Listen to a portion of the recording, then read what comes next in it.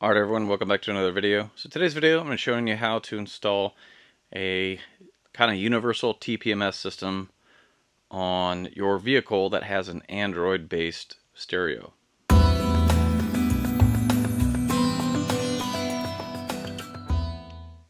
Alright, so first let's go over what you get in the kit.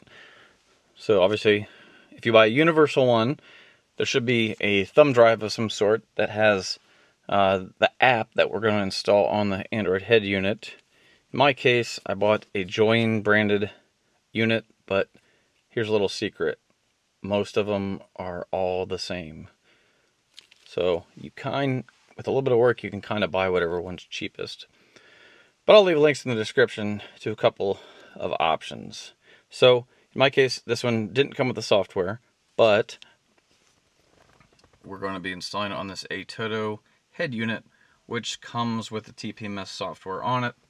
Also, I have other head units that have the Join TPMS app already installed on them, but it looks to be the exact same thing. So here's the receiver. Here is some double-sided tape, a little wrench, some nuts for the valve stems, and then obviously we get 4 of these little receivers. So there's 2 types of these kits.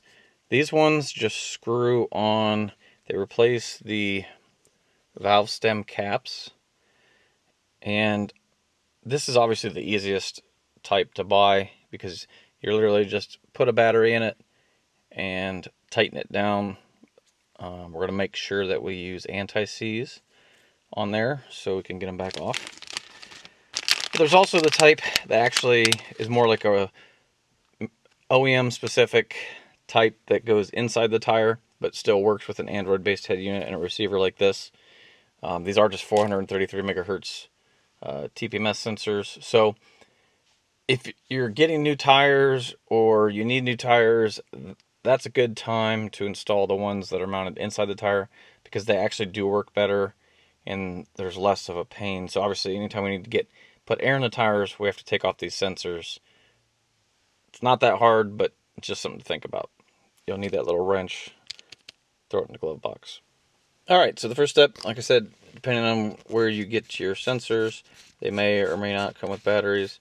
They take a little CR1632 battery. So that gets inserted like that with the positive side up. And we just screw the cap back down. There's a little rubber O-ring that seals it, so just don't, crank it down too hard, but make sure it's nice and snug. And install the batteries in all of those, and we'll put them on the tire.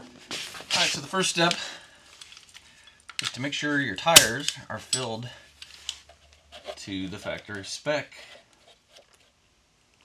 So in our case it's 32 psi, we're at 30.9. Let's go right up to 32.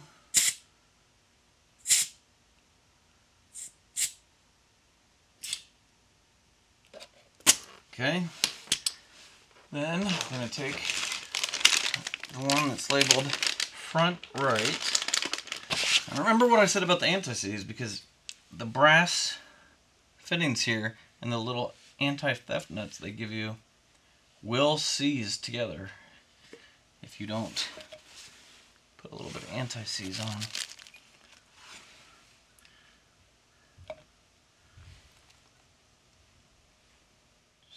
That, make sure you don't get it in the valve stem.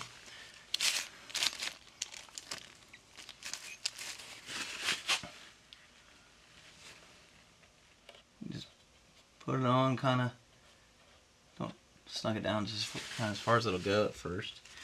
Then take your sensor, screw it on by hand, and you'll actually hear it depress the tire. So you want to go kind of quick so you don't let air out. Then all we're going to do is we're going to take that little wrench and we're going to turn that locking mechanism back towards the sensor.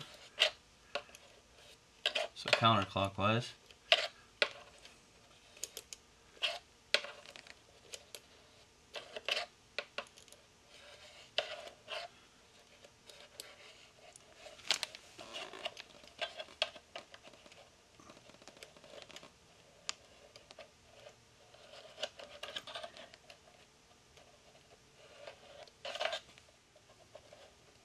just snug it down. I guess that's supposed to be able to, see, it keeps you from being able to unscrew it. That'll keep it from loosening up and falling off. Just remember, throw this in your glove box, because if you ever need to take them off, we're going to have to turn it clockwise to loosen that. So now we're going to do that to the other 3 tires, and then we're ready to go back in the car. Alright, so here we are on the head unit. If I go in to the applications, there should be one already in here that says TPMS. Again, if you buy the universal kit, it'll have a thumb drive. You just plug it into the USB port on the stereo. I always run a spare USB port into the glove box, and this is actually where we're going to be plugging in the receiver. It's just going to plug right into there. Alright, so again, in the glove box. So what they recommend is use the double-sided included tape and like mount it in the glove box. That's what we're going to do. This still allows us to plug it in and unplug it if we need to use the USB port for something else. Obviously these Android head units do include multiple USB ports. Like on the Joyings, they include actually 3. And one can be used for obviously Android Auto or Apple CarPlay. Another would be a spare for something like this. And then there's one that's dedicated for a dash camera. Plug it in. We'll stick it.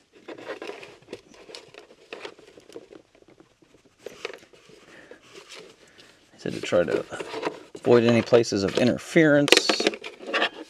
That'll help it would stick. Remember, throw the wrench in the glove box. Alright, so now we'll see if we've got any data. May have to take the vehicle for a drive. Again, this is assuming we've already installed our software. If you haven't installed your software, you'll want to plug the USB port. Okay, TPMS setup.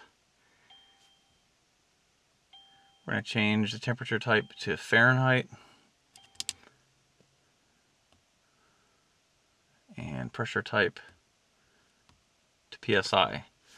So we have low pressure alarm, high pressure alarm. The defaults you can see here. High temperature alarm. I'm not really going to mess with anything because it looks pretty good. Low battery alarm. Abnormal connection alarm.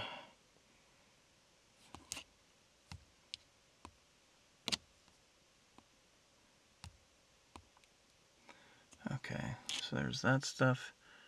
Okay, so obviously it has only detected the front right sensor so far. Alright, I'm going to take it for a drive and see if this doesn't kind of correct itself.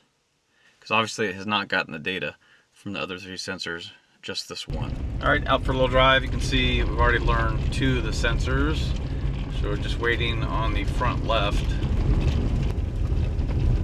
Okay, so shows a signal, status, battery status, obviously our pressure, our temperature, and it says normal, everything's green. I went ahead and put the TPMS app on the home screen here, so anytime I can just click on it and it'll bring up our tire pressure.